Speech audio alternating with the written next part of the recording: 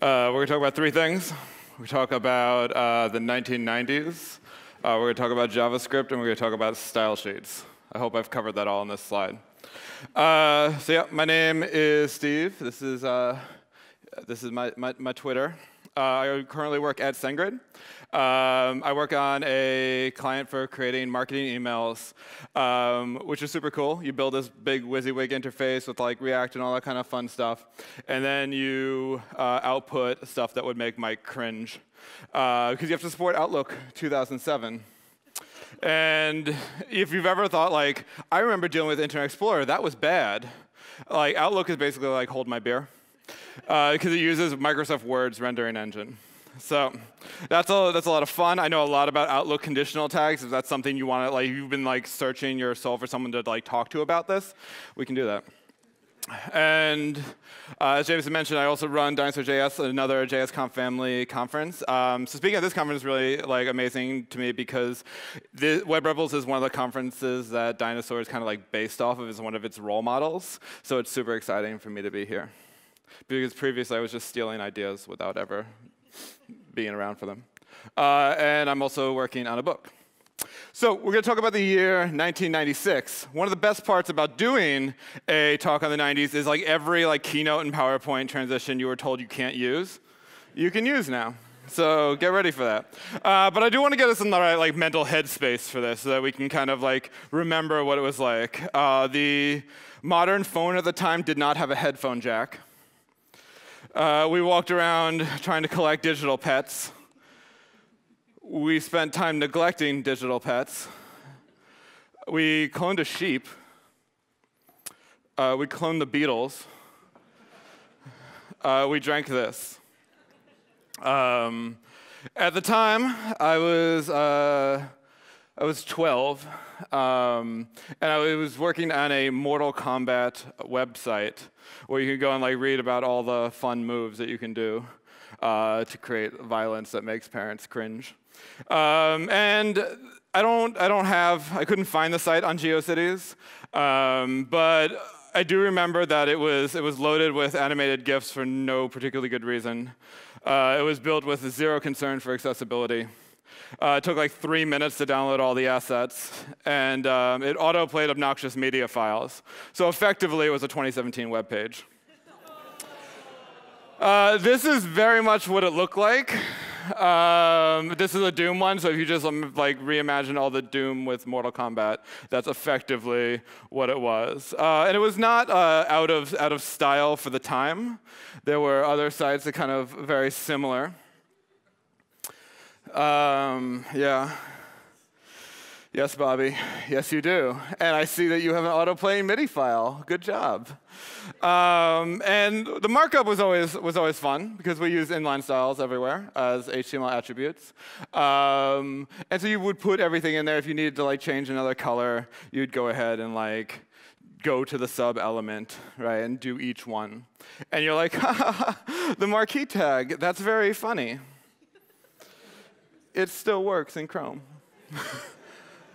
So yeah, if nothing else from this talk, you learned that that's still a thing that you can do. You shouldn't do it, but you could. And like, you know, I wrote the proposal for this talk before I started working at SendGrid. So just last week, I had to write this as markup for an HTML email. So I'm now like, I feel like I karmically did this to myself. You know, you might ask, you know, a Mortal Kombat website, like, why does the world need more than one Mortal Kombat website with these fatalities and friendships in them? And that's a really good question. One, I was 12. Give me a break. Two, that's off topic. We're talking about JavaScript style sheets. Try to focus. And three, just keep that in mind next time you're going to write a medium think piece about JavaScript fatigue. All right, so we hit about, at one point I had finally visited the site 100 times. I know that because the hit counter went to 100 times. Figure my mother was one of those, but the other 99 were likely me, which meant it was time for a redesign. And going through and changing all the styles on a page can only best be described with stock photography. The only saving grace is that I did have frames. So you ideally a frame was really cool. It's like this completely isolated reusable piece of user interface. We should try that these days. Also works in Chrome. So style sheets. Style sheets were actually present in the original web browser as built by Sir Tim Berners-Lee. You might know him as web developer. Viola was a browser that shipped, which actually gave support for having custom style sheets. Every browser, almost every browser, we'll get to that in a second, had support for an idea of style sheets, but there was no necessary syntax to write style sheets, right? But the concept of a style sheet has always been there, with one noticeable omission. In fact, to this topic, Mark Andreessen wrote, "In fact, it's been a constant source of delight for me over the past year to continually tell hordes, literally, of people who want to, strap yourself in, here it comes, control what their documents look like in ways that be trivial in text, Word, or every other common text processing environment." He likes to tell them, sorry, you're screwed. And the idea for a style sheet would be that the browser could have some impact on what a page would look like, but then the user could also provide a style sheet until someone came in with a reset CSS and blew it all away. This emoji, by the way, in case you're wondering, is called disappointed but relieved. That is the official name of it. You can see Netscape had support for kind of styling pages based on user preference. Firefox still does today. Safari will let you actually upload an entire style sheet that will be your user preferences for what the page should look like. It wasn't until later that a third party wanted to get involved in what pages should look like. This was the author of the page itself. And this was to questionable effect. This is a page that I built in, I think, 2005.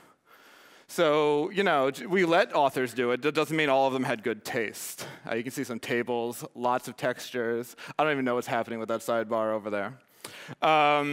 So in order for that to happen, we have to have some kind of syntax for writing style sheets. Right? And there was a bunch of different ways of going about this. We're only going to talk about two of them. We'll talk about CSS and JavaScript Style Sheets.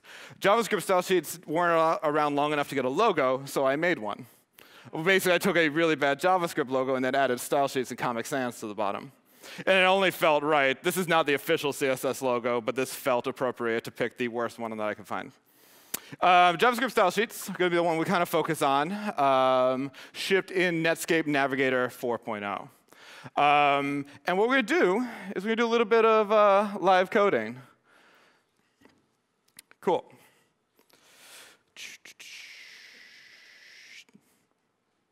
Let's go ahead and mirror some displays. I got a modern web browser over here. This is just an HTML page. We can take a look at it together. There's not a lot happening here. Nope. We can see that we've got one thing to notice is that we pull in. It's a link to a style sheet, but it's style.js instead of style.css. Other fun things is we got H1. We got some classes on it. Nothing really to see here. What you might normally expect an HTML page. And this is what it looks like with no styling. Cool. So let's go ahead and let's try something out. All right, so this is a syntax for JavaScript Style Sheets. You can see we have the document, our good friend, and it's got a tags property, and we have all of the different tags that are supported in the browser at that point. And then we've got the color property, which is exactly the same as the CSS color property. So let's go ahead and save that. And we can see that it styles the page. Woo! All right. Cool. We can also change the font size and all the normal stuff that you might expect. Go ahead and try that out. All right. The font size is now bigger. We have some options there, though. We can actually just give it an integer. That will give us the same effect as well. In fact, document, because it's globally available, we can omit that. So this syntax is getting slightly smaller, slightly easier to work with as we go on. We can also set variables, right? Because it's JavaScript. We can say, the color is blue. We can go ahead and then use that multiple places. So we can set the, and you can see there's also ways of doing classes here, right? So we've got document.classes. We can go ahead and this is a class in our HTML called first, which is not super semantic, but it's cool. And we go ahead and get all the paragraph tags that have that class on it. The other option is you could go ahead and change this to any, and that will also get all the ones with that class, right? So some very similar ideas to CSS at this point. Let's try it out a little more. We can try different things. We can pull them in there. We have IDs now as well. Grab something with the ID of main, and we can style that. Let's go take a look. You can see this page is getting better and better looking as time goes on. I'm really proud of it. We can even use conditionals, because who doesn't like a little bit of indeterminism in how they style their web page? So here we will get a random number between 0 and 1. We'll round it so that we either get 0, which happens to be falsy, or 1, which is definitely truthy. And if it is true, we will kind of turn the background color to black as he refreshes it enough times to get it to work. Other fun facts is you don't get errors in this version of Netscape, so if something doesn't work, you're kind of out of luck. There it is. All right. Never know what you're going to get each time. In fact, we can add a little bit of user interactivity here, where we can actually ask the user if they would like to be in dark mode or not. This was like, dark mode was a thing in like 2005 for like 3 months, where people thought it based on the time, it'd be cool to like change it to different modes. I did that. We go ahead and refresh that, and you can see like, hey, enable dark mode. OK. And now I'm in dark mode, right? So we can actually like get a certain amount of interactivity from the user that you can't really do in CSS, which is kind of cool. Also, your style sheets can now throw alerts. What could be even better than that?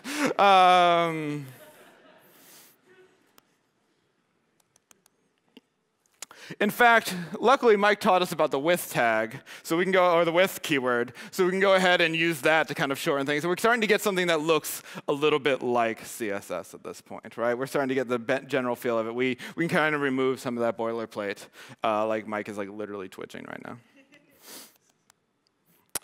Cool.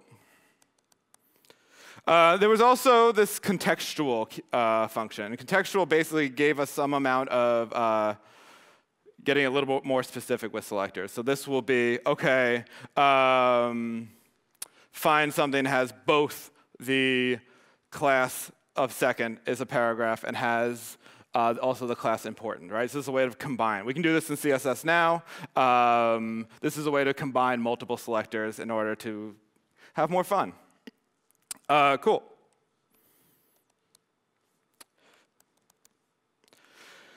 The really cool thing that we could have done is we can start to, like, we would have been able to polyfill things, right? Like, we have the full power. We have loops. We have conditionals. We have functions. We can go ahead and be able to dynamically figure out, like, OK, we want to create a viewport width primitive. We can do that with a function. We want to go ahead and, like, figure out how to vendor prefix things on the fly. We could do that as well, because we have the full language. The other thing that's kind of cool is we can also look at the window object, right? Here we can take a look at its width. We can say, hey, if it's less than 600, we're actually going to like pretend we have some amount of responsive design, which is still kind of hard to implement. Let's go ahead and fix I tried to be a cheater, and some of that didn't work.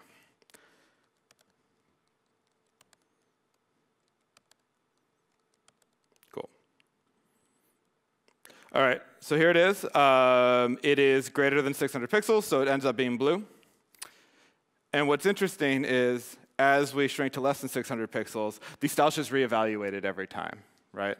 So we could go ahead and, like, at this point, like, change the layout of the page. All right. There's more. Yay. There was we don't have screen. Thanks, everyone.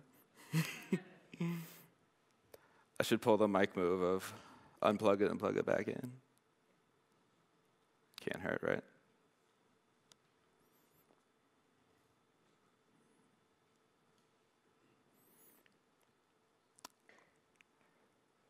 Come on. Yay. And there was a lot of excitement around this idea of being able to programmatically adjust our styles, right? I think a big thing with JSSS is that a value can change on the fly because JSSS is an extension of JavaScript. Thus, within JavaScript, you could change the color or font size of an element based on some amount of user input. You can imagine like a form that if everything is invalid, you could change the way those styles are expressed based on what's going on there. You couldn't really do a lot of stuff because even in this version of Netscape 4.8, there were the methods to adjust the DOM weren't there yet. You couldn't query the DOM and like change nodes or anything along those lines. So a lot of the potential wasn't like fully met yet, but we can begin to imagine like knowing how we know the next 20 years is going to go on the web, some of the stuff that we would have been able to do with this technology. We're also going to do a little bit of fake coding. There was a spec. Not everything in the spec got implemented. So there were a few things that, despite it like being like, hey, JavaScript style sheets do this, they didn't. So we'll talk about some of those. One of which could have been really cool is this thing of dynamic evaluation. And here's an example of that. You might be wondering, where is the function keyword? I don't know. I copied this from the spec. It didn't work with the function keyword. It didn't work without. So we can only guess as to the efficacy of this code. And here we have a function that basically, depending on certain other rules on this style, will go ahead and like determine different things. And you can see that we can just call it as a function with this apply at the end. So you can have one rule that, based on the other properties of that style, would express itself differently. But don't worry, specificity was still a thing.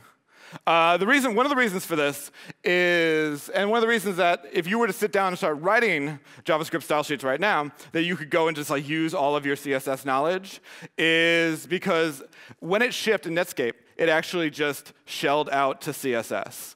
And so they kind of like had the same API. So CSS, I don't want to ruin how this story ends for you, but CSS kind of won. CSS, which was kind of pushed by Microsoft at the time, was accepted as a standard by the W3C. JavaScript style sheets did not make it that far. So if you were writing a web page for Netscape, you could either write CSS or JavaScript style sheets. But if you wanted to write that same web page for Internet Explorer, you could only use CSS. So anyone want to take a lucky guess what most people decided to do? They wrote CSS. And JavaScript style sheets were never fully accepted as a standard. And they lingered on through the rest of the Netscape 4.0 series and were removed by the time 6.0 shipped in 2000. And I think that there were a lot of missed opportunities with some of the ideas in JavaScript style sheets. And it's, you can look at them and go like, well, there's all these things I can do with CSS now that, you showed me, there was nothing I saw in JavaScript style sheets that I could do back in 1996. But let's keep in mind that CSS couldn't do it then either, so that's not totally fair. Another thing that's not fair is for me to project what JavaScript style sheets would have been able to do in 2017 and across the 20 years that followed and just make up realities. So I'm going to do that. I think it would have been cool with JavaScript style sheets, to be able to use stuff like Modernizer to see like, OK, what does this browser support, and kind of implement the fallbacks right there. And like, OK, we don't support border radius. This is what we want to do in this case, so on and so forth. Right? We would have had the ability to implement polyfills. You can imagine stuff like asynchronously loading code would have theoretically been easier in 2017 if we could like use async await to pull in additional styling. This is all made up. Even stuff like form validation, we could theoretically change the way the form looks based, if we had all of our DOM querying methods and stuff along those lines. So a lot of these ideas, you're like, well, I can do a lot of those things with the tools I have today. Like, yeah, totally. And I think it's interesting to think about this in another way of, well, like, what are the things we can't even think of that we would have been able to do if we had a full power of a programming language defining the way that we style our web applications?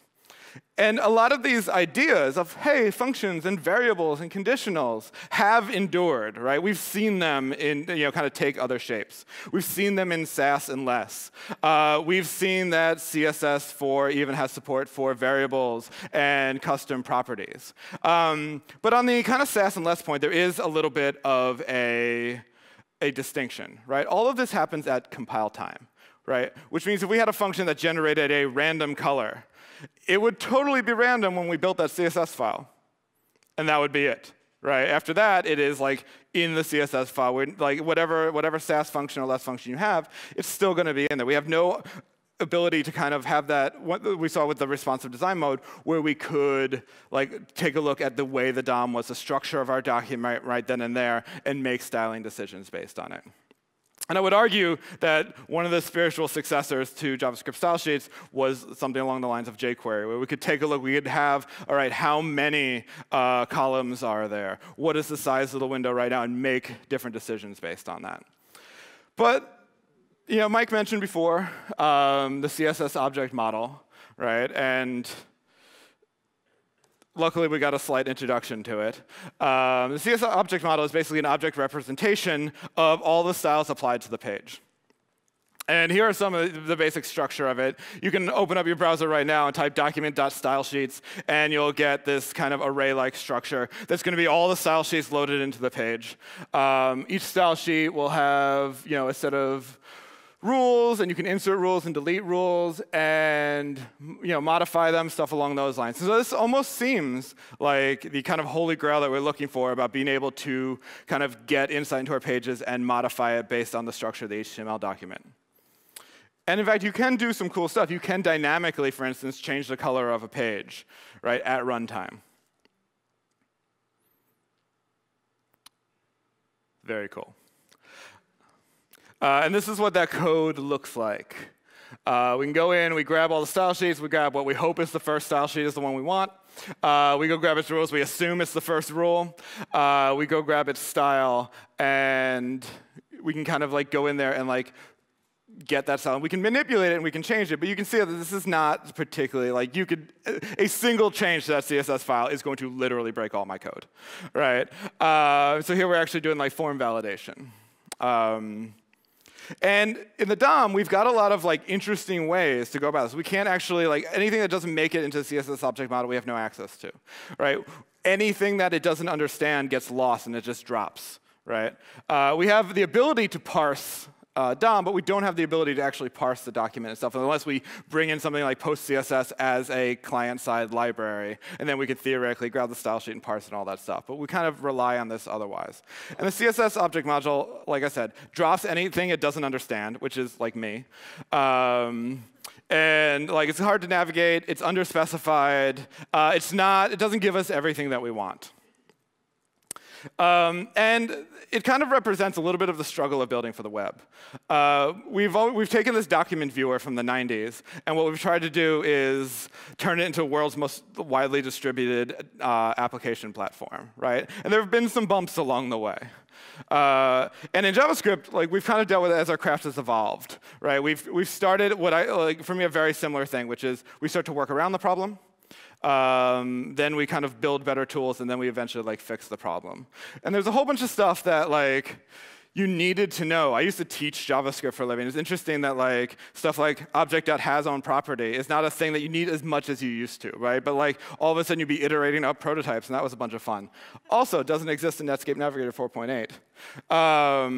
And so there's all these things that we kind of worked around. We eventually like came up with solutions for a lot of these, whether it's just catching these before we commit them. We're using something like ESLint, making async a little more clearer with promises. We theoretically have modules nowadays, and stuff along those lines, right? And so this is kind of, again, going to that process of doing things the platform was never meant to do, working around the hard parts, and just like kind of like a code of honor, like, oh, we don't use double equal sign for like, all X, Y, and Z reason. It just becomes the way we live our lives as like JavaScript developers. And then we try to automate those things, whether it be linting tools or build tools, and eventually we get around to like improving the platform. And we kind of have this new way of building applications these days where we started to break everything up into small components. These components are isolated. We can pass in everything that they need. We can give, here is the state of the world to the application, and this is the UI that should be rendered as a result. And one of the things, as we've been, and this is like kind of, in a lot of ways, changed the way that we go about building these websites, but it's had us butt heads with an old friend. Right, which brings to the kind of refrain that CSS is broken.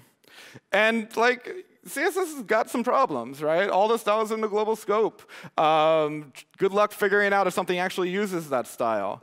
Good luck to see if your code uses a style that's actually in your style sheet, right? There are some definite difficulties the way that we build user interfaces now and what CSS brings to the table. But I'm always like skeptical of the CSS is broken thing. This is like a great little thing by Nicole Sullivan, which it's like I've noticed that everyone who is very good at CSS doesn't seem to fully share the "it's broken" feeling that I think I initially felt. And preparing for this talk and thinking a lot about the history of the platform, it started to make me consider where have I seen this pattern before. And I think we need to ask ourselves whether or not we are falling into the same trap. Because clearly, according to the internet, not too long ago, you cannot build applications in JavaScript. So yeah, I'm not sure that I fully, just because it hasn't been too long ago that JavaScript was the one where let's just write Ruby and compile it down to JavaScript and everything will be great. JavaScript is not dead. Applications, I'm told, have been built in it. And even some of these have been revised since then. And there were a lot of experiments along the way. And we were able to try out a bunch of ideas and take the best parts of those ideas and pull them into the language. So that's what I think that we should do. And because we pulled them into the platform itself, we're able to share those across the frameworks. It doesn't matter if you're an Angular developer, an Ember developer, or a React developer. Right? We've improved the platform. We've improved the language. We have APIs that didn't exist long ago, and we all get to kind of benefit from those rather than working on them in silos. So I'm not convinced that we need to throw out CSS in order to be able to improve the web platform. And CSS it has its rough edges, two words, clear fix. But who amongst us doesn't? And there are a lot of cool things that CSS brings to the table, right? This is CSS Zen Garden, where people get this HTML page, and based on the CSS that they write, can dramatically change the way that the page looks and works.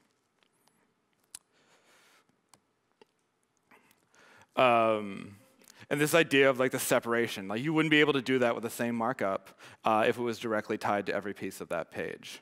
At SendGrid, we still need style sheets, right? We have a Backbone Marionette app as our dashboard. We have a React app to build the marketing campaigns. We have a WordPress site for the main page itself, right? Having a solution tied to a framework doesn't really work for us.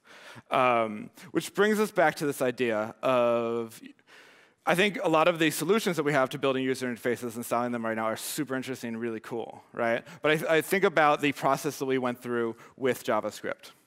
And I fear that what we'll end up with is a bunch of really awesome solutions that are each siloed, so that if you're building an Ember app, you need a different solution than if you're building a React app, so on and so forth. And a lot of the problems with CSS we currently can solve with build tools. Right? You have tools in PostCSS like StyleLint, which will find all the things that you probably shouldn't be doing and alert you to them, so that you can then disable the linter for that line and commit.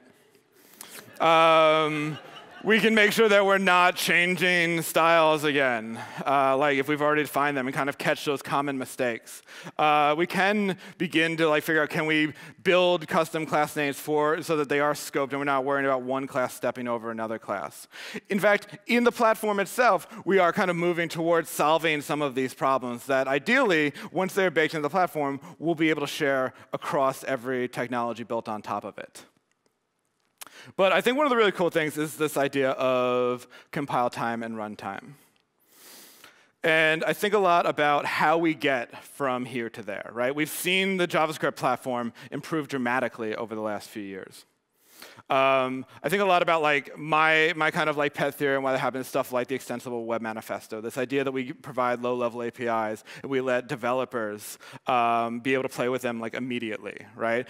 Async await gets into the TC39 spec and like there's a Babel plugin for it like 2 days later, versus something like CSS Grid where you can wait a really long time or waiting for like Flexbox or anything along those lines. We'll talk about why there's a difference between those two in a second. And some of the major parts are explaining existing features and kind of giving access to them so that you have the ability to kind of have some introspection in there. And being able to polyfill future features. And we kind of talked about library authors being able to, like, there's an idea for a feature, let's try it out, let's figure out what the developer ergonomics are. And so we know that JavaScript goes through this process of being a straw man, kind of getting out into the community, having developers play with it, taking in feedback, and eventually becoming part of the spec. How would we pull something like this off with CSS? There's actually some really cool projects around this. There's one project at W3C called Houdini. All right, and Houdini's basic goal is, right now, this is basically what we have access to. The dark blue, like we know that we can manipulate the DOM. And we can have some introspection in there, right? We saw there's some amount of wiggle room with the CSS object model. The rest of it is completely opaque to us. We have no idea like what's going on in there, and like at runtime we have no introspection to it. We can't see as like application developers. So the goal of Houdini is to kind of give us those insights and kind of give us access to each part of the page rendering process. And so for stuff like the CSS typed object model, right? That's an improvement on top of the object model where theoretically we would be able to do a lot of those things that right now we're almost able to do and have a lot more insight into exactly how our applications are getting styled. So JavaScript Style Sheets were short-lived. There are some ideas from JavaScript Style Sheets that we've seen through SASS, through LESS, through post-CSS that have endured over the decades between then and now. And I think as application developers, we're solving problems with the best tools that we have. But I think that there's definitely an exciting possibility to have better tools. And so what a lot of this comes down to is us. We need to be really excited about these ideas. We need to push for them, right? Because there can be experiments, there can be different approaches, but it's kind of like a chicken or the egg problem, right? Browsers are going to implement things that developers are excited about, but developers kind of also need to get excited about things that could be coming down the pike, right? We need to get kind of involved in the process. And yeah, our platform has limitations, but we've done a lot with it over the last few decades, and we've built an amazing application platform. And I'm really excited about taking the tools that we have and figuring out how to take the next steps forward into building the tools that we want. Cool. Thank you very much.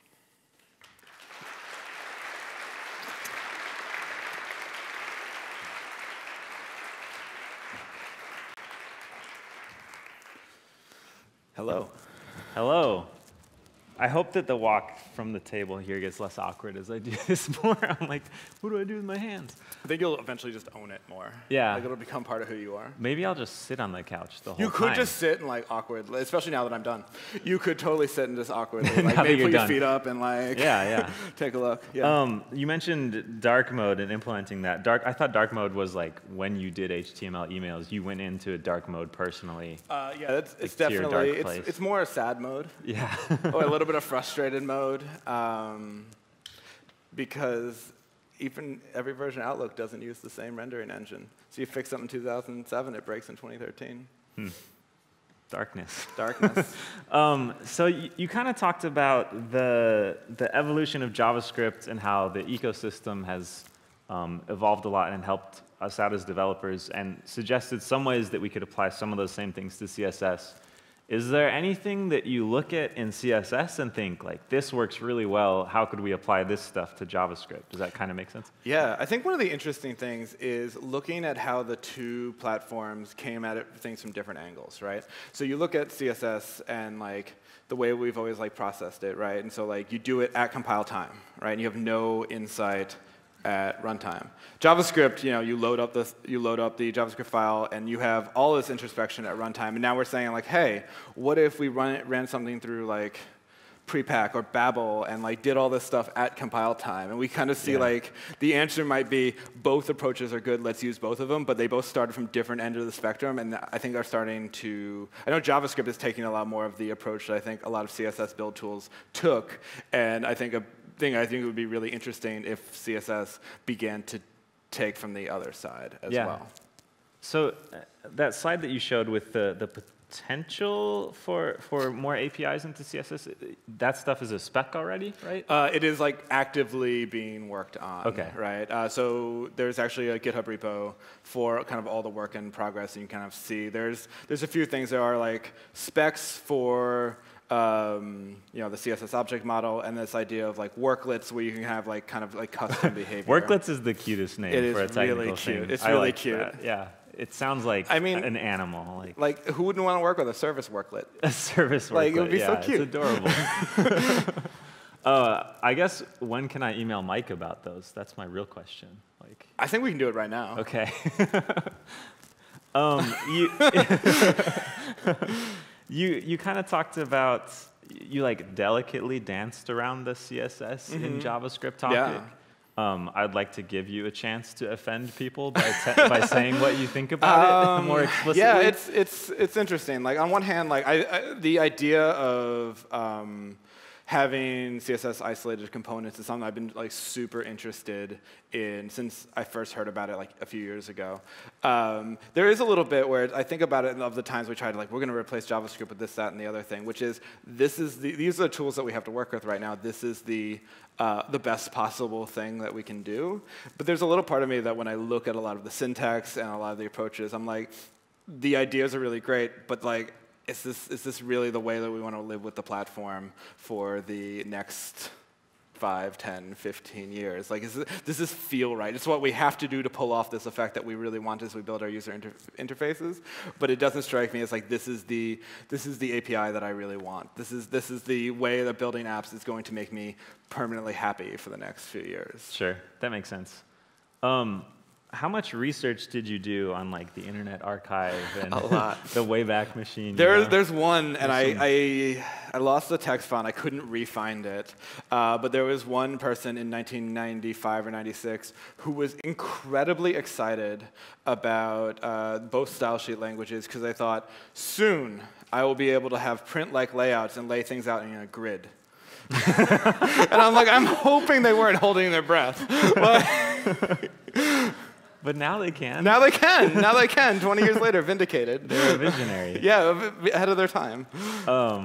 That's awesome. Well, so you answered a better question. I was just wondering about like Bob's website type of stuff. Yeah, a lot of that. Like that was the less practical research. Yeah. There was the I'm very caffeinated research, which is like Internet Archive, reading all the discussion threads about CSS and JavaScript style sheets. Yeah. And then there is the coffee has worn off, I'm very tired now research, which was 90s memes.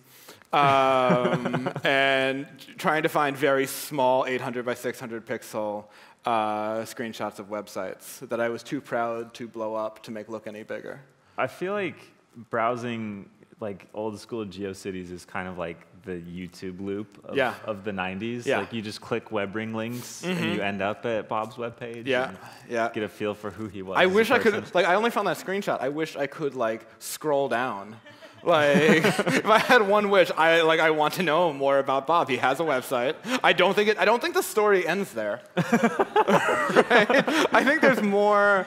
And I don't know if the other one. I think it was like the red one is somewhere. The first line before it goes down is like diviner of serpents or something like that. Like I want to know more. Yeah. Like what's next? Where does this go? Yeah. Yeah.